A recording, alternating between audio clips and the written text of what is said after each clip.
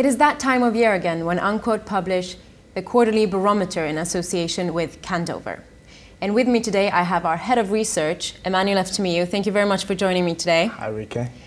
And in Q3 we saw a slight uptick in market activity. What did we observe in Q4? Well, unfortunately the trend didn't uphold. We've seen a drop in volume and value in Q3 in overall private equity activity by about 10% to 231 deals valued at about 10 billion euros. Now this was mainly due to a drop in venture activity as well as growth capital. So what about buyouts then? Well, overall buyout activity is up for the third consecutive quarter to about 77 deals in Q4, worth about 9 billion euros. Now this is positive news, of course, but you have to take into account the previous rises throughout the quarters. Now, while buyout activity increased to more than 20% quarter on quarter previously, now this rate of growth has actually slowed down to about 8%.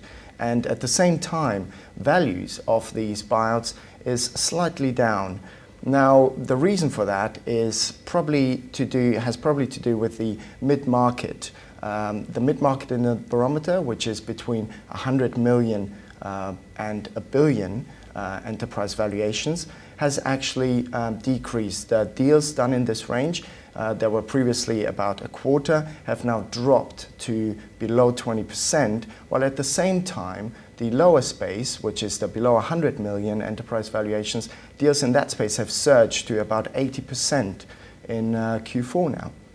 And how about the vendors? Because I recall from Q3 that the family and private vendors represented nearly half of all the deal sourced for buyouts. That's correct. And vendors or the family private owned businesses have actually dropped to a third in Q4. Now this might have to do with the economic uncertainty, the prevailing economic uncertainty that is impacting on market confidence. Because that was another issue we discussed last time, the economic certainty or uncertainty in this case and how that affects confidence, which is a key factor in activity. That is correct. And well, market confidence remains fragile. We haven't seen actually the expected recovery, the real recovery in the economy that many have expected. And at the same time, we've seen actually a return of the pricing gap mismatch between buyers and sellers that we had observed throughout 2009. Recently, we've done a study, a survey of industry professionals, which revealed that 75% of market participants do think that entry prices have not fallen sufficiently to reflect the economic outlook. Now, on the other hand, we've seen obviously a drop in family or privately owned business being sold, but we've seen a high amount of corporate disposals still in the market, and at the same time a surge of secondary buyouts.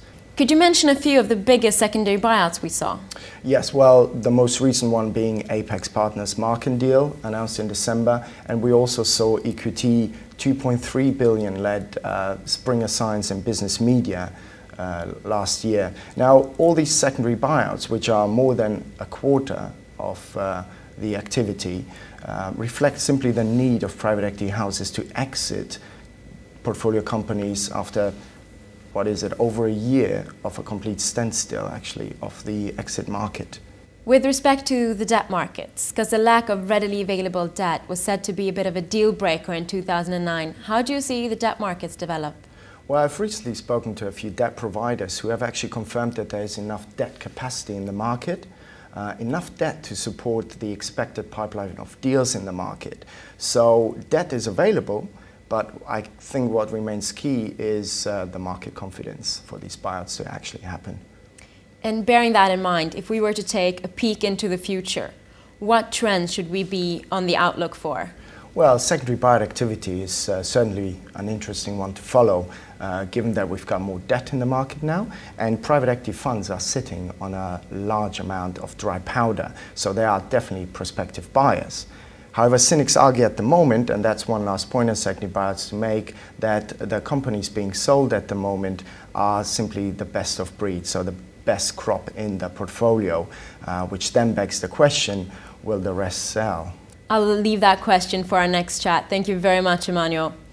If you want to download the Unquote Barometer, you can do that on our website, which is www.unquote.com. And on that website, the survey Emanuel referred to earlier will also be available.